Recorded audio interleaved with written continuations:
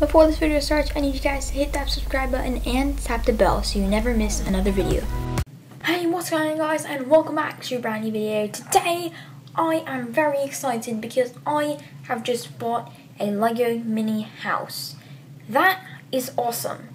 But there's a slight problem, okay? I bought it and it said it was supposed to come with all furniture. And I'm not lying, it says right there, comes with all furniture. But I don't think that's what happened, because as you can see here, we have an empty room, and apparently the person who owned this house before us definitely liked that painting, because that painting is in every single room.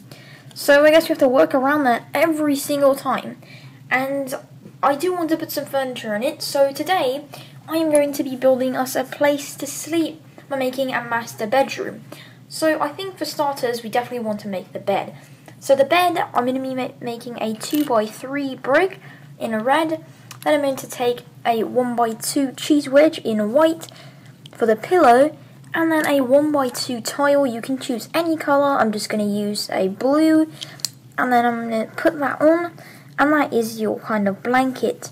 Now I want to have a headboard on the back. So we're going to place it one in front and right there, and as you can see we still have a gap right there where the headboard's going to be. So the headboard is also very simple.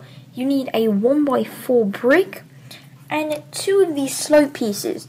Now what these are they are 1x2 slope pieces, but they have an extended plate on the outside.